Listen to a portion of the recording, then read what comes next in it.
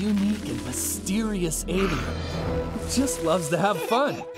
He's the last of his species, an interstellar being with insane powers, but a tiny vocabulary. I am Groot! Some have called him the monster from Planet X, but the rest of us just call him Groot.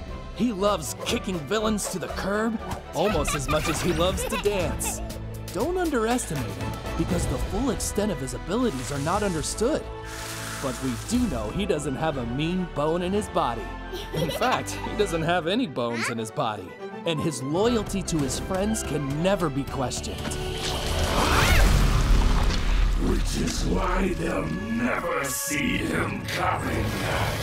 Now that we are Groot.